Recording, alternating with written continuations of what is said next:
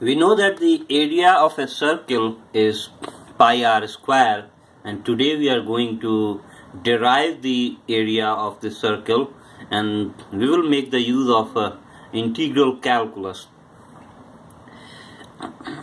This is our circle, which has a radius of r, which is uniform. This r is uniform all across as it sweeps around the circumference of the circle.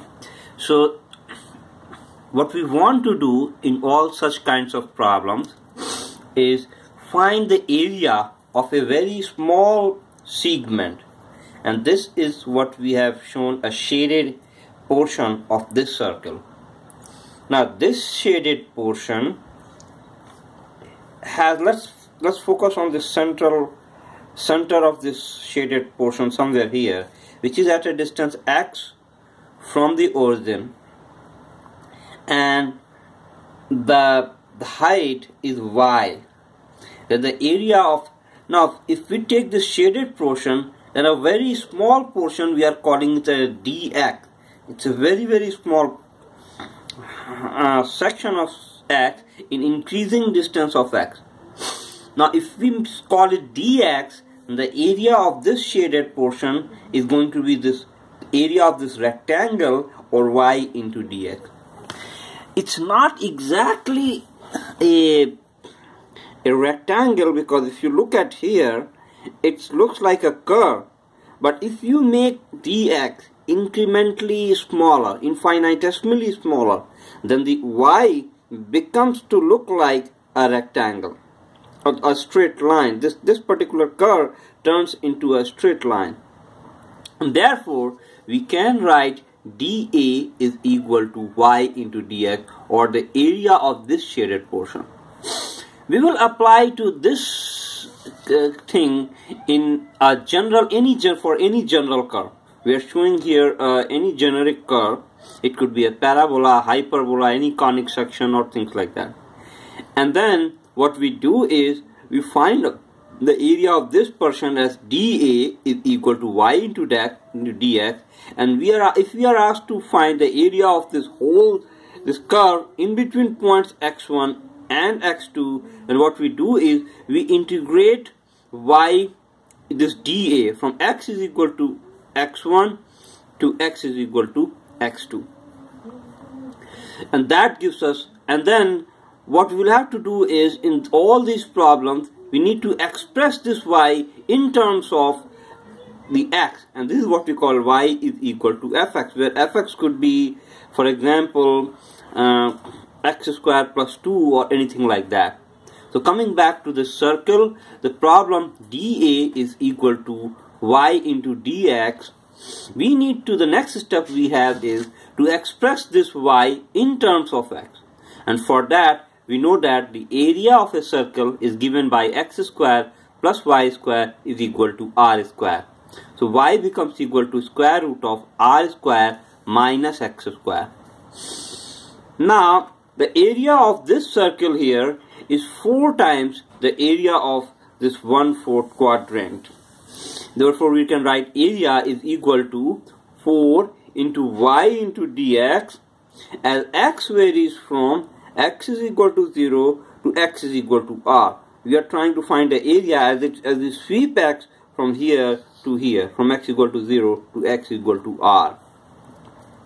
Our next step, we cannot integrate y dx unless we express y in terms of x, and then we can write a y as equal to square root of r square minus x square dx.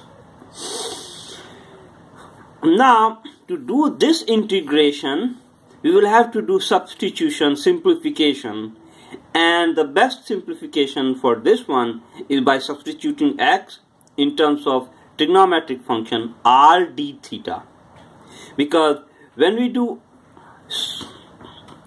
sine square theta here, then we get r square minus r square sine square theta, and 1 minus sine square theta is cos square theta, and its square theta simplifies to the cos theta, and that is the idea behind this substitution. So x equal to r sine theta, so dx will become equal to r if we differentiate this thing, then dx is equal to, r is constant throughout the circle. That is one thing you need to keep in mind. R cos theta into d theta. So this dx is substituted by r cos theta d theta. And this thing becomes r square minus r square sine square theta. We take r common, 1 minus sine square theta is cos square theta. That brings us to here. We have 4 into r cos theta from here. R cos theta, this term becomes r cos theta into r cos theta d theta. The whole thing becomes r square, 4 into r square cos square d theta. We know the cos square theta formula. 2 cos square theta is equal to 1 plus cos 2 theta. If you don't know this formula, memorize it. It's going to be useful over and over and again in all mathematics. This becomes equal to r square 0 to pi by 2. Before we go into this, I forgot to mention one thing. As we change this variable from x equal to 0 to x equal to r, our variable here changes from 0 to pi by 2. And how does it happen? When we have x equal to 0 here in this equation, then sine theta is equal to 0 and theta becomes 0. When x becomes r, this r here, then we have r equal to r sine theta, r cancels, sine theta is equal to 1 and sine theta is equal to 1 when theta is equal to pi by 2. That's how we have our change in the limits from 0 to pi by 2. So we finally are here 1 plus cos 2 theta d theta. If we integrate 1, it is theta.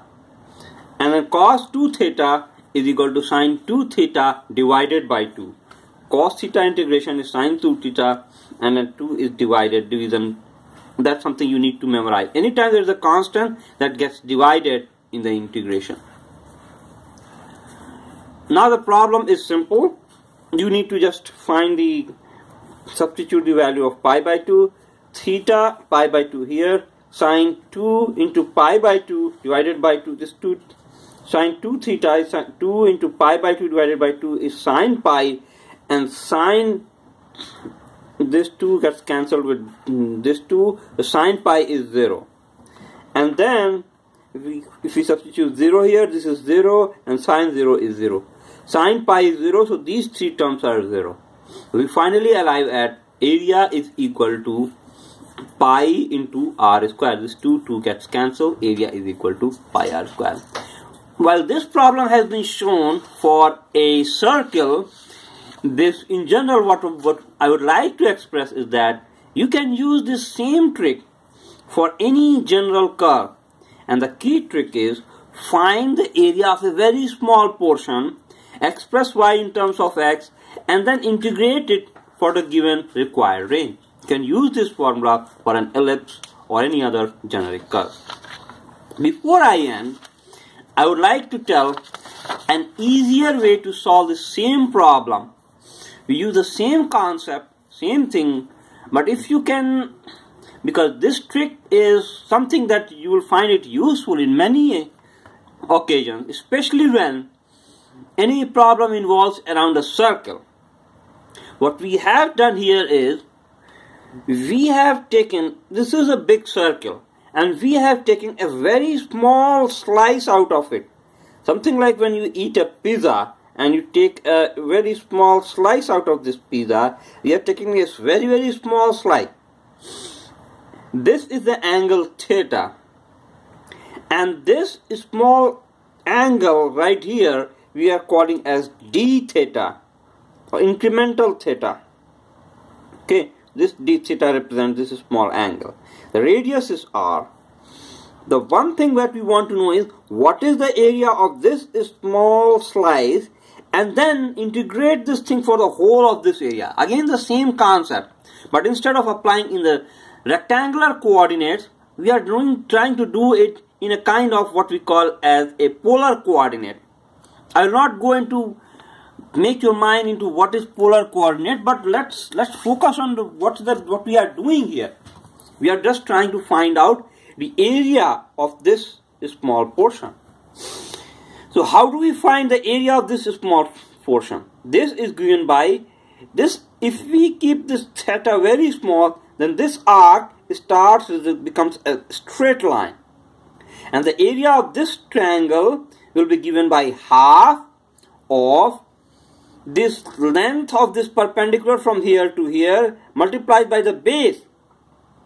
If we can find the length of this perpendicular and the length of this base, we can find the area of this small circle. The length of this base is given by, we know that this angle is given by the arc divided by radius. So d theta, this small angle, is given by arc divided by radius. And we need to find this arc is given by d theta multiplied by radius r, or r d theta. So we know the base, and the length of this perpendicular is r, which is same as this or this, because this is very small, so all these lengths, they are same, and that becomes r. So this area of this small slice is given by half multiplied by the base multiplied by this length of this perpendicular, half r d theta multiplied by r. And this r into r is r square, d theta half. If to find the area of this whole circle, we need to integrate it. Half r square d theta becomes the whole area of this whole thing. And the angle varies from theta is equal to 0 to the whole thing. If we go anti-clockwise, it becomes theta is equal to 2 pi. So area is equal to half into r square, theta is equal to 0 to 2 pi. Integrating d theta, there is no other variable. R stays constant, and that's why we can take the r outside of this integration. If you have a curve where r keeps varying, for example a zigzag, things like this, then we cannot take the r as a constant. So theta, d theta integration becomes theta. As theta varies from 0 to 2 pi, we have area is equal to half of r square multiplied by 2 pi. 2 gets cancelled. When theta is equal to 2 pi, it's 2 pi. When theta is equal to 0, so 2 pi minus 0 is 2 pi, and 2 cancel, so we have area is equal to pi r square. In all these problems, the one thing that you finally need to keep in mind is that to find an area, you need to find the area of a very small portion and then integrate it, whether it's a rectangular coordinate, something like this, or something like a simplified polar coordinate like this.